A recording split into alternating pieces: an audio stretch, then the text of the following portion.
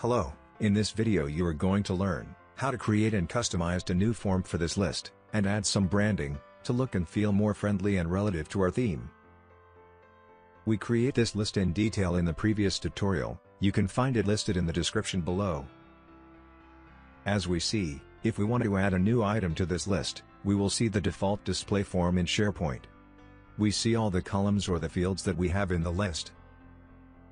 If we want to customize this form within SharePoint, all you can do is change the order of the fields or hide some of them. But what if you want to create a brand modern form for your list like this one? To have a real control to all the fields in your list, and display them in the way you want, and be responsive to all devices. To apply calculation on them, or to show or hide section. Adding header and footer. Images, and colors. Attachments. Collect signatures and much more. You need a special tool like Spark Forms Builder. Spark Forms Builder is a very user-friendly, special tool to create and customize forms in SharePoint. Spark Forms has many advanced features that are not found in SharePoint Designer nor many other tools. And also you don't need to write any code while creating the form, as you will see in this tutorial. In this video, we are going to learn how to create this form within 10 minutes. As we said before, Spark Forms gives you the ability to create many interactive forms, such as complex forms with repeater and calculation, as we see here. Or simple internal forms integrated with workflow, to send reminder notifications or emails. And develop a nice nested repeater like this. You can also divide your long form using the tabs, like this form.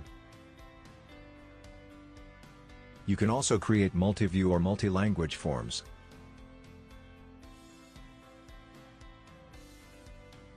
Spark is fully integrated with external data sources.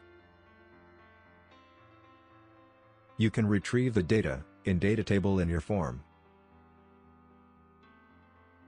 With Spark Forms, you can also create online SharePoint forms, anonymous forms, to be used on your public website, by external users, or anonymous users. All forms you create using Spark will be responsive on all devices. If you are interested in more details about how to create anonymous or responsive forms, or how to use any control from what I had mentioned, you'll find all the related tutorials written down in the description. Now let's get back to our list, and learn how to create leave request form. As you see here in our list, there is a link to Spark Forms Builder. You will find this link in every single list or library on your SharePoint. So, from here, the form that we are going to be created is linked to the list without any configuration from our side. Click on Spark Forms Builder. As you see here, the Form Designer workspace contains four main areas: the Form Toolbox, the Canvas, the Properties panel, and the top ribbon. The Form Toolbox displays the controls that you can add to your form. The Form Toolbox contains general controls, input controls,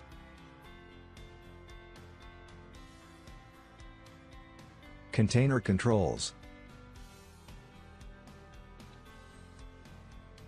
integration controls, advanced controls, Spark workflow controls, list columns,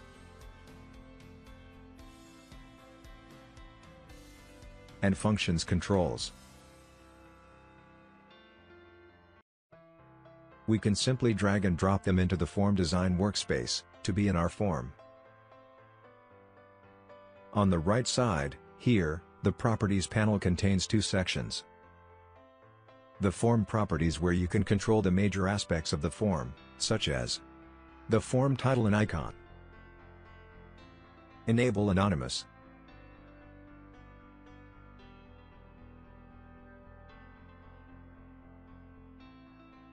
Submit, Workflow, and Mobile Settings, CSS References, and Editor Behavior and much more. And the Control Properties contains the major properties of the selected control. On the top, Form Design ribbon contains Designer tab, Control tab, Form Views tab, and Settings tab. After we have a look at the main parts of the Spark Forms Builder, let's start building the form. First, we are going to add a panel to add in it all the controls that we will use in the form. Okay, let's drag and drop the panel.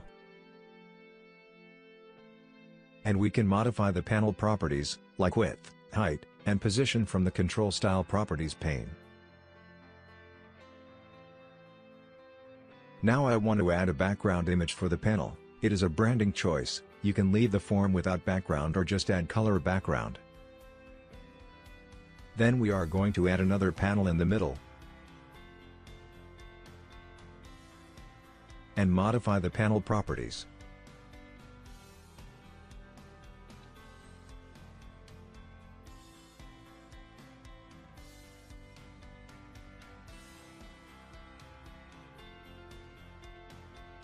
You can use Spark Style Builder to change controls style without the need to write CSS code. We will describe how to use it in detail later on. Cool, now we are going to add a header and footer for this form. The header contains the logo and company name. So, let's drag and drop the image and customize it. Here, image URL, you can add the image link, or upload an image from your device to the SharePoint library.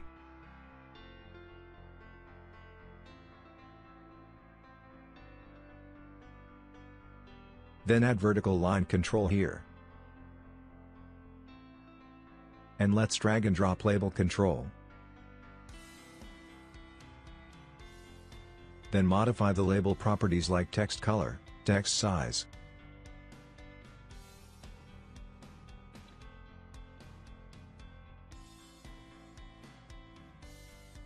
Okay, now we are going to add a horizontal line control.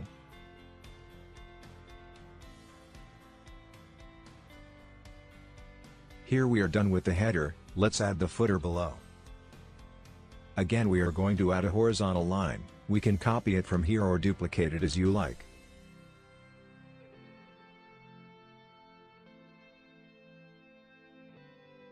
Then drag and drop label control, and modify the label properties. Now we are going to add a label control for the form title.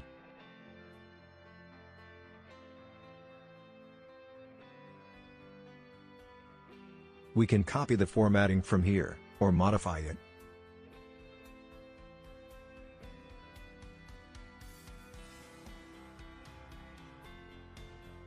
And add another label control for the notes. Add horizontal line control.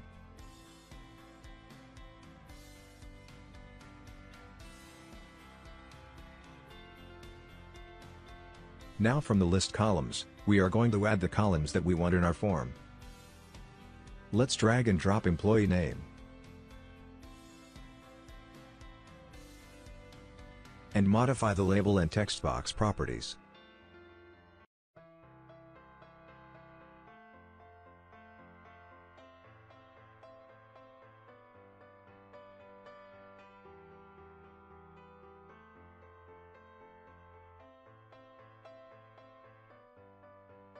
As I mentioned before, you can use Spark Style Builder to change the control style and the manager.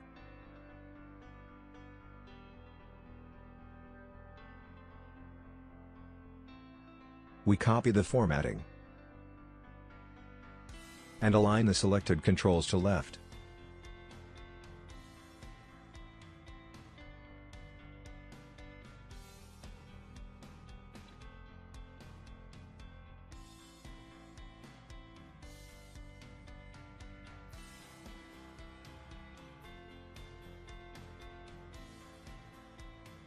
We are going to repeat the steps for department, leave type, reason for leave column, and the leave date column. Okay, now we want to add the leave time column, but this column as we see does not exist in the list, so we need to create it first. We can create it or any new column within Spark Forms, without the need to go back to the list. Let's add the leave time column. From Settings ribbon, click on Create Column. Enter column name. And select column type. As we see, there is no time-only type here. So we are going to select a single line of text. And then we will customize it through the Spark form. Then click on OK. Modify the label properties. Now we are going to delete the text box control. And we will use time control. Let's drag and drop time control. And modify the time properties.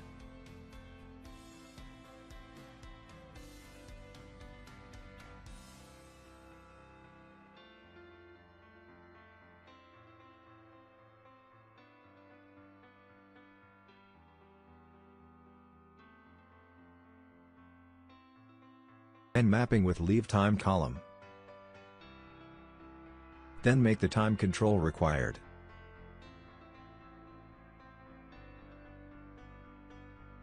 Again, we are going to add the return time column. Click on Create Column. Enter column name.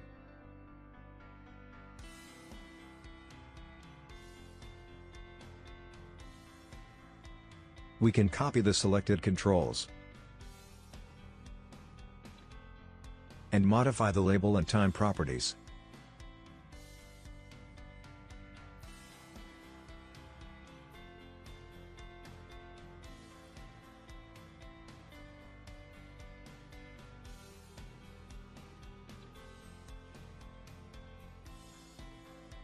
Now, based on the leave type, we are going to show or hide the return time. If the user selects end of the day, we will set the return time as 16 p.m.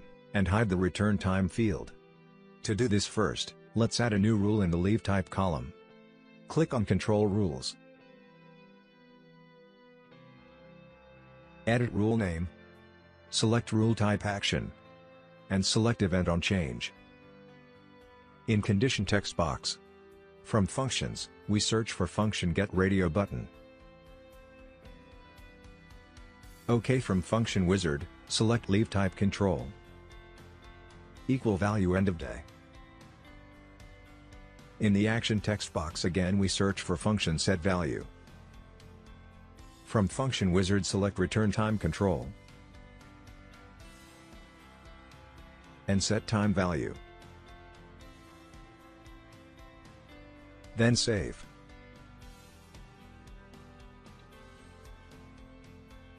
Now we will hide the return time. Again, we are going to add a new rule in the return time column. Edit rule name. Select rule type formatting. And select event on change. Again, in condition text box we will use the same condition. Then select visible, no. Then save. We also want to hide the label, so we will copy the hide rule. And paste it on the rules label.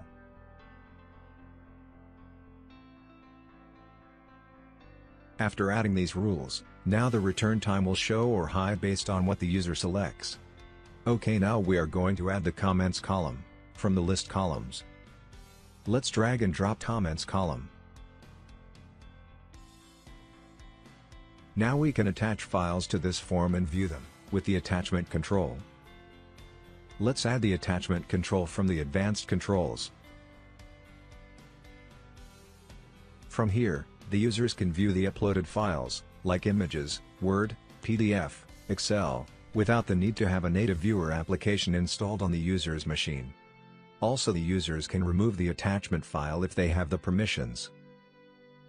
To add an attachment to the form, we need a function to upload the files. In Spark Forms there is a special function for the attachment, This function is ready to use to upload attachments on the form, without the need to do anything else or to write any code. This feature is already built in the ribbon that comes with any Spark form, and the users can upload files through it. We can enable or disable this feature from the form properties.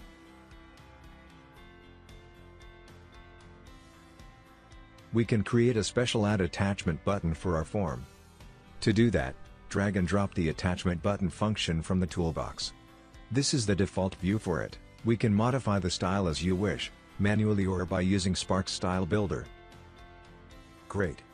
We can add the attachments from this button or from the top ribbon, and the files will appear in this box. Some forms need a signature to get approval. In this case, we can use the e-signature provided by Spark Forms to get approval on electronic documents. It's secure and verifiable. It can replace a handwritten signature. Create an electronic signature control by dragging and dropping it from the advanced controls in the toolbox. Modify the signature control properties.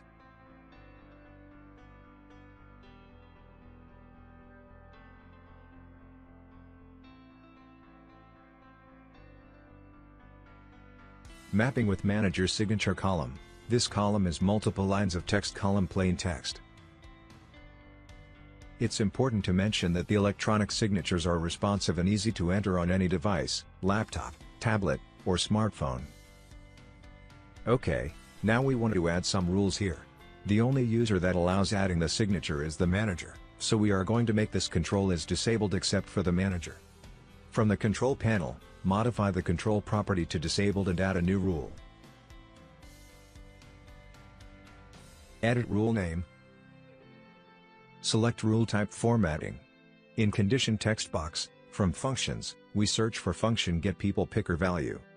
OK, from function wizard select manager control and select property display text. Equal. Function getUsername. Then select disabled, no. After adding the rule, now the signature enable only for the manager. Now after we have finished adding the columns that we want in our form, we want to add submit button.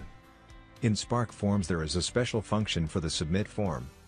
This function is ready to use to save the form in a list or library, without the need to do anything else or to write any code. This function is already built in the ribbon that comes with any Spark form, and the users can save the form through it, as we saw in the attachment function. And we can create a special submit button for our form. To do that, drag and drop the Save Form button function from the toolbox. If you want to make a custom style, but you don't know how to write the CSS code as I did before, you can use the Style Builder. It generates the CSS code dynamically. Let's make a custom style for the submit button together.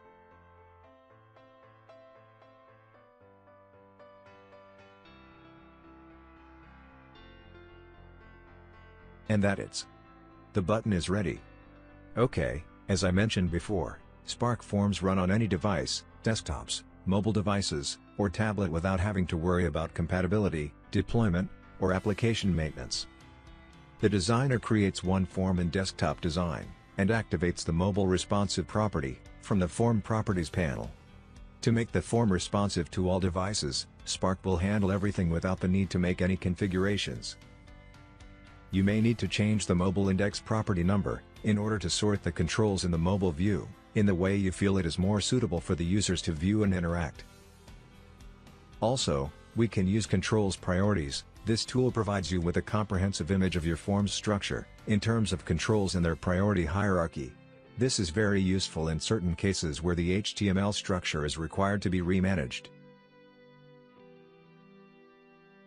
In addition, you can hide some controls in the mobile view, by switching on Hidden in Mobile property. Great! We have finished designing the form. So we are going to publish it to be ready to use.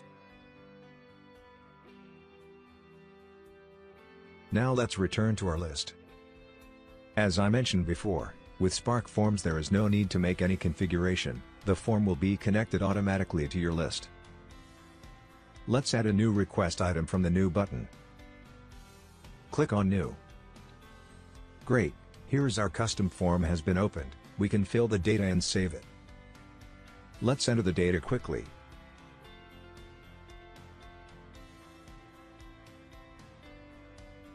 Now, in the leave type, we have applied a role to show or hide the return time, as you see. Let's choose to end of the day.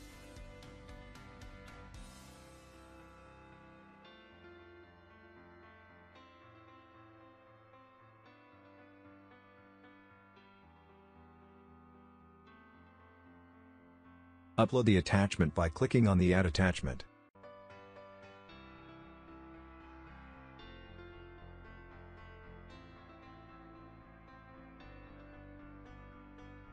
And here is the file that we had uploaded. From here you can delete it, or view it later after submitting the form. Now the electronic signature section is for administration use only, so Sarah cannot add her signature here. Only Sarah's manager, Jim, is allowed to add his signature.